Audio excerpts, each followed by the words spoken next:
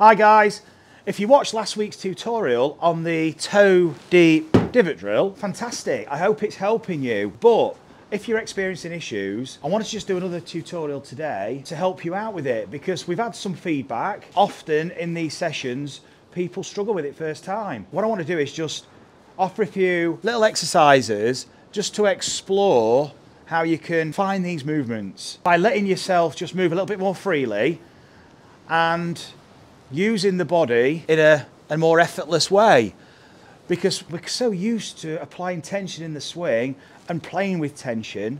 We've almost normalized that, and we don't really recognize how much tension we're under when we're swinging. And what that's doing is it's creating a more blocked movement pattern, i.e. all the joints are kind of moving together. They're all blocked. All these segments are blocked.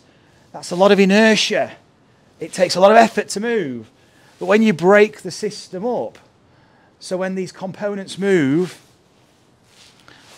more freely in terms of the wrist, the elbow, the shoulder, the torso, all moving independently, yet forming part of a functional sequence, the feeling of that is very different. And that's the kind of feeling we want to be applying to these exercises. So if we're feeling like this is hard work and we're having to really work hard to rotate, and it's as soon as you speed it up you start hitting this, then you're operating under too much tension and you're not really letting your body move freely. So what I want you to do first of all is take your iron in your lead hand, so left hand for me as a right hander, and I'm going to swing this back and forth but on the trail side of my body. And what I'm going to do is I'm just going to allow the face to close. And notice by closing the face, the swing remains the same. Just try this. Can you close the club face to the ground without compromising the direction the club swings? Is your closing of the face reliant on a deviation of the path? Do you recognise closing the face as this action which will compromise the direction the club's swinging in? Because the rotation of the shaft is also a contributor to direction. We should be able to swing the club over here, over there, anywhere we want without the path being disrupted. And we should be able to close the face. So the face is pointing to the ground and the club's gone out sideways here, and it's still not past the wrist. If you find this tricky, then your release normally requires the club head to pass the wrist, this hinge here. Think of this as a pivot that this lever's swinging from, and your swing normally requires the club head to pass the pivot, and that's the early release. That's the adding the loft, moving the low point back, all those issues we get, and that will result in struggling to perform this exercise successfully.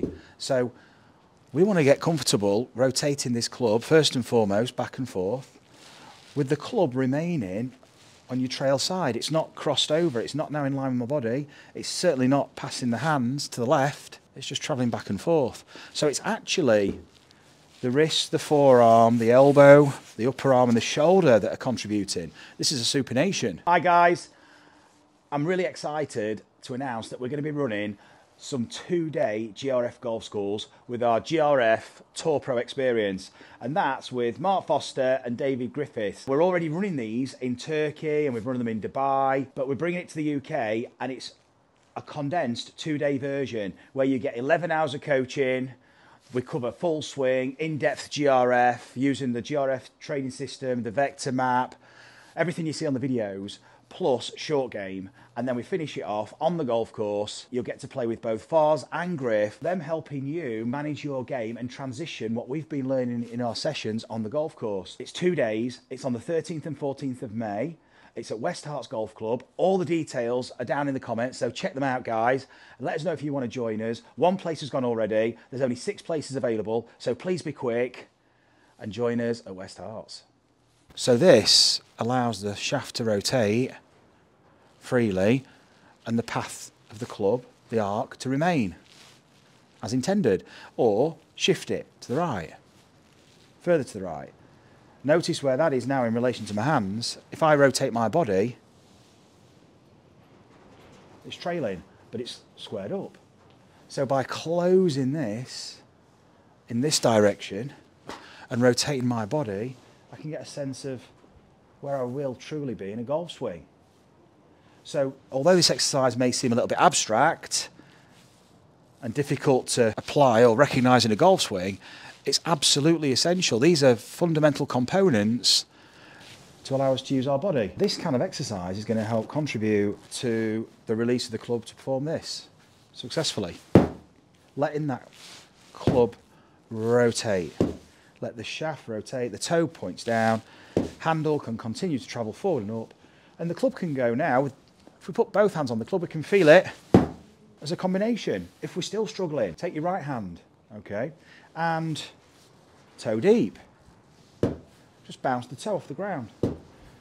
And allow the butt end of the golf club to travel forward. Allow the handle to smash through the wall. If we extended the wall up, this would smash through the wall, but the club head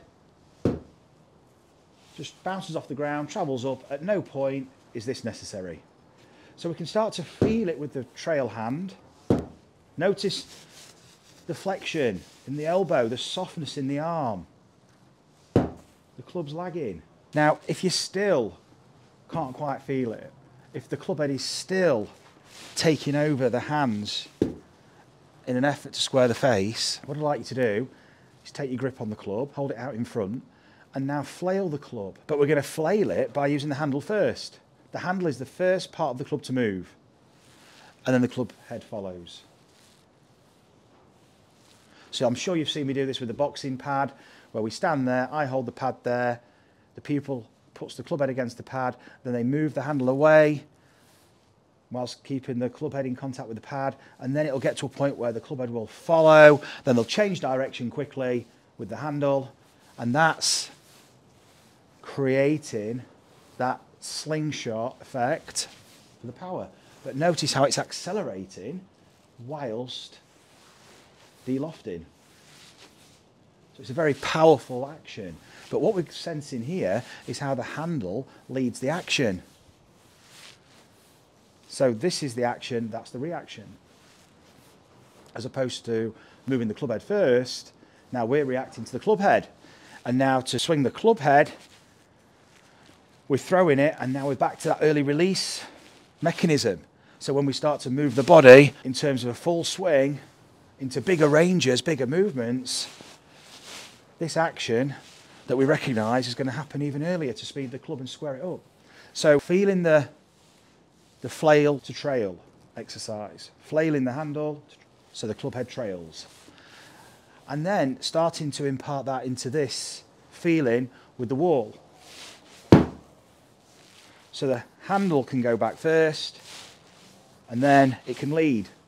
And you can rotate the club into the ground. So we're softening the arms, and we're allowing the club to move more freely. When we take this away, bring a ball in, and what I suggest you do is play a few shots, moving the handle away first. So here, stud to the ball, initiate with the handle. Just as an exercise, just half, three-quarter swings.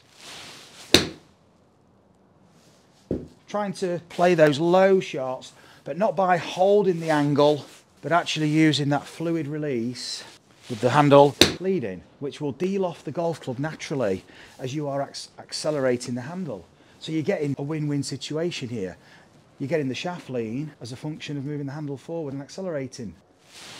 There we go. And a nice low 50-yard shot. So just starting off with a narrow stance, almost like it's like a big chip and run.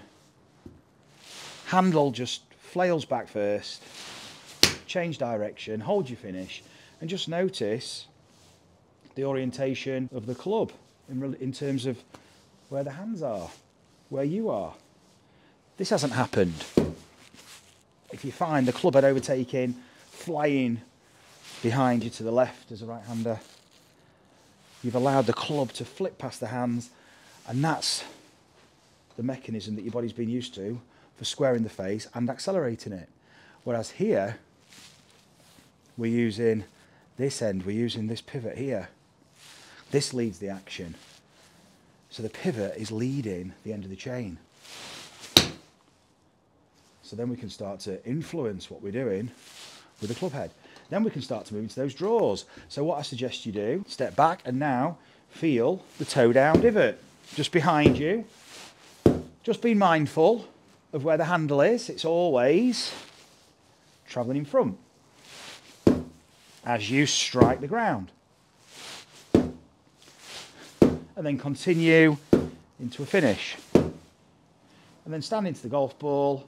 Of course, we're not going to be hitting the ground here. As per the tutorial last week with the divot exercise where we shuffled back to feel that action in terms of release in the space where we're going to be striking the golf ball. That's important here. If you want to do that, you can just feel that interaction with the ground and then shuffle your feet back to where that kind of ball position would be normally now, whilst maintaining that feel of that interaction with the ground and club head, and then continue into a finish, and then hold your finish. It gives you a sense of where you're going to be as a result of that release. So now you can feel the finish that matches that release, and then just play a little three-quarter shot. And just have a play around. You might find it starts drawing quite strong. So that's now offering you an opportunity to start to swing more to the right.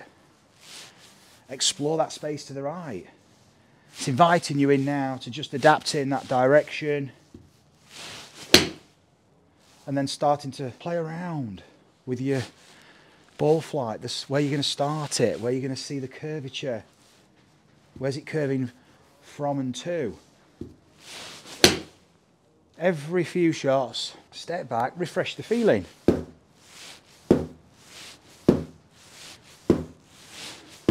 Just embed this feeling of where you're going to be. It's a movement map that's starting to become a little bit more recognisable. So it's not just the golf shot that you're intending to play, but there's an intention behind how you're recognising your movement, the finish you're going to be making.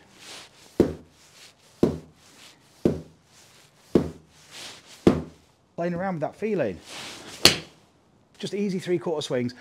It's a great way to start your practice session. It's a great way to warm up and then build up the bigger movement patterns around the feeling. It's not a case of once I've done it, that's it. It's a case of once I feel this, explore it more, but continually use the exercise just to recalibrate, and that just gives you a confidence to know you're doing what you intend to do, and then an opportunity to explore more. So guys, try this out. Let's get that freedom with the arms. Let's get using the swing weight. Let's start developing a sense for this swing weight in space, the orientation of it. No matter where it is around our body, we can sense what's happening and what the intention of that is going to be in terms of a golf shot. So it's not just one release pattern, one swing, trying to think of a number of things to improve the shot, when actually it's just how we're sensing the club and what we're doing with it that has the most important effect on our shots, first and foremost. Have some fun, guys, and let us know how you get on.